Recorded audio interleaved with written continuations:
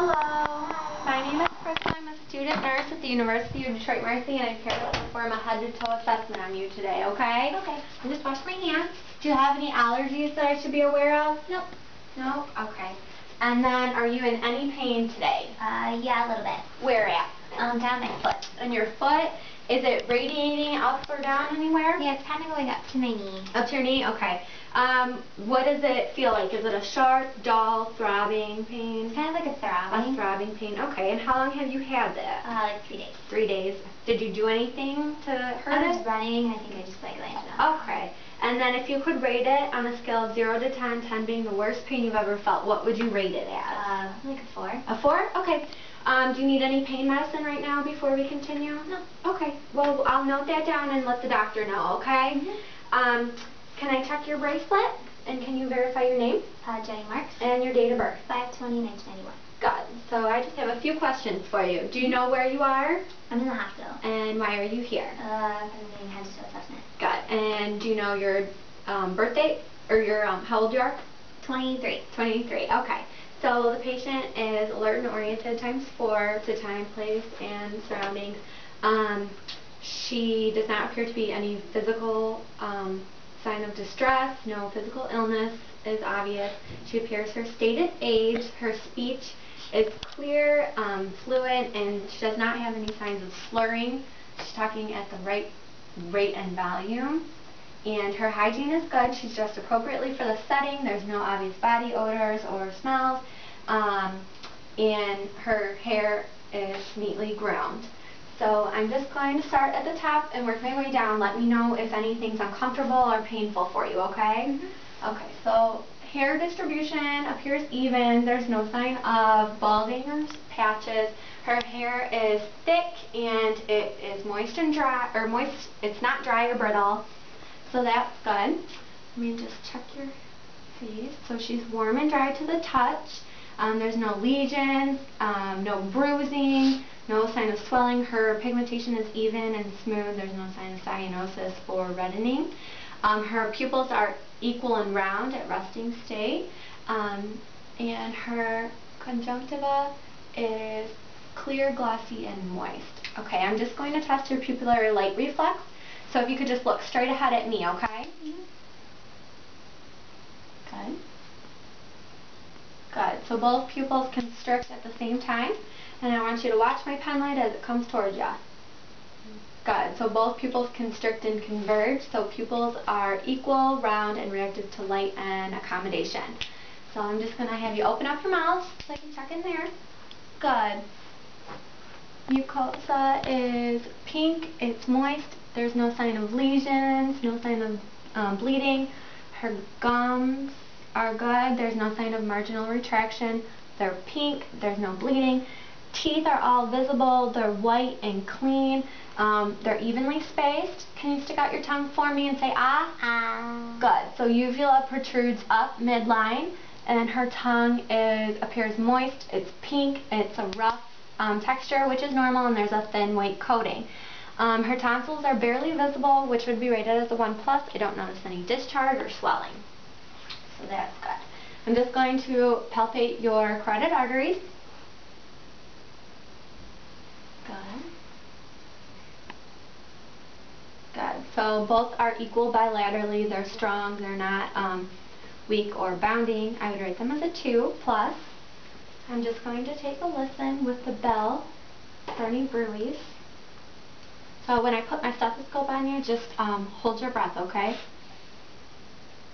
Good. Go ahead and breathe. And hold your breath one more time. Good. So there's no sound of whooshing, which means there's no bruise present. Okay, so now I'm just going to go down your arms. So the patient is warm and dry to the touch. She does have a small lesion. It's symmetric. The border is even. It's not irregular. Color is red. It doesn't look inflamed, and it's not elevated, and it's about a 1 millimeter diameter. I don't notice any pigmentation irregularities, no jaundice, no swelling. Her brachial pulses are even. they're strong, they're not weak or bounding, and so I would rate them as a 2+. And then coming down your arms. Your radial pulses are equal, they're strong. I would rate them as a 2+, but because they're not weak or bounding. Coming down to the fingers. Nail beds look clean, they're not cracked, brittle, or dry. There's no sign of clubbing. Capillary refill is equal in both hands. It's less than a second. And can you squeeze my fingers for me? Good. So strength is equal bilaterally. There's no sign of weakness. So I'm just going to take a listen to your heart now.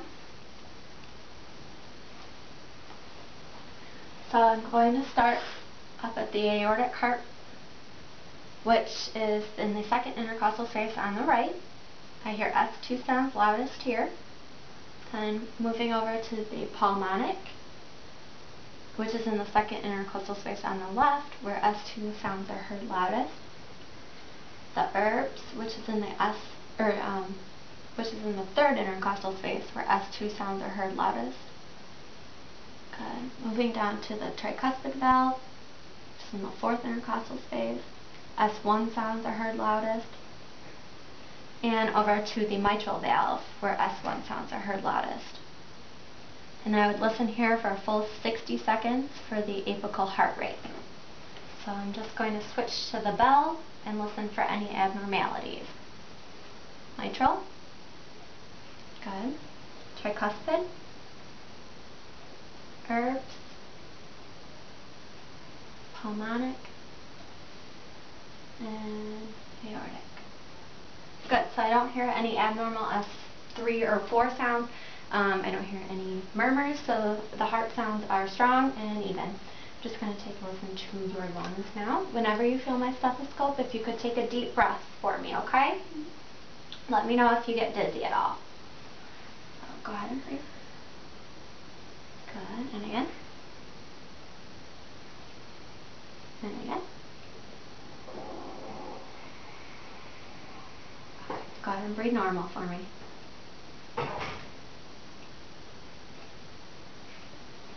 So the lung sounds are equal bilaterally. I don't hear any adventitious crackles or wheezes. And let me check her lateral sides.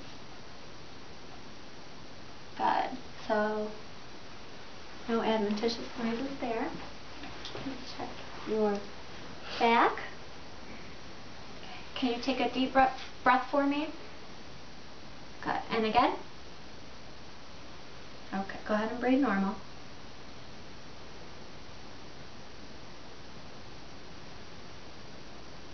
So I don't hear any adventitious sounds on the back either. No cracking or wheezing. Good. And lung sounds are equal bilaterally on the back as well. I'm just going to check your kidneys. Just let me know if you feel any pain or discomfort, okay? Anything? No. Okay. Any tenderness? Nope. Okay, so that is her CV angle, and it assesses any kidney infection or inflammation. I'm just going to have you sit forward for me. Good. So I'm checking her spine. It is symmetric, it's straight, there's no sign of curvature or scoliosis. And then I can also assess that her anterior-posterior diameter would be a 2:1. She has no barrel chesting. Okay, go ahead and have a seat or lay back for me and assess her abdomen.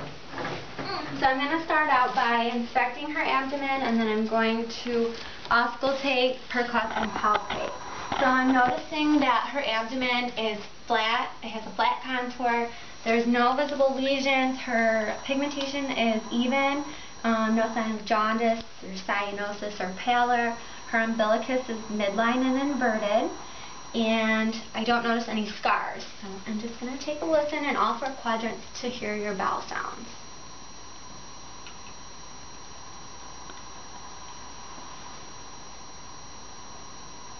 Good. So bowel sounds are present. I hear high-pitched gurgling. If I didn't hear it, I would wait for 5 minutes in each quadrant. I'm going to percuss now. I hear a tympanic sound there over the intestines, and then it's dull over the liver, dull over the spleen, and tympanic over the intestines in the lower left quadrant. So now I'm going to just palpate your abdomen. Just let me know if you feel any tenderness, okay? So in the lower left quadrant we have the sigmoid colon and the appendix. And then in the upper right quadrant we have the liver and gallbladder. And over in the upper left quadrant we have the stomach, pancreas, and the spleen. And then in the lower left quadrant we have the sigmoid colon. Did you feel any tenderness during that? Mm-hmm. Okay, so she reports no tenderness, and I do not feel any muscle rigidity or guarding, so her abdomen appears normal. Alright, go ahead and sit up for me. Okay, so I would note that I don't see any jugular vein distension, so JVD is normal. Okay, let me just check your leg. I'm going to go down. So she's warm and dry to the touch. I don't see any visible lesions, no scarring, no bruising. I'm going to check her popliteal pulses. Good, so they're strong, they're not weak or bounding. I would rate them as a 2. They're equal bilaterally. And then going down to her tibial pulses. Good, they're equal bilaterally, they're strong. I would rate them as a 2+. And then down to the dorsal pedis pulse. Good, so they're equal bilaterally, strong, not weak or bounding. And then I'm just going to check your reflex.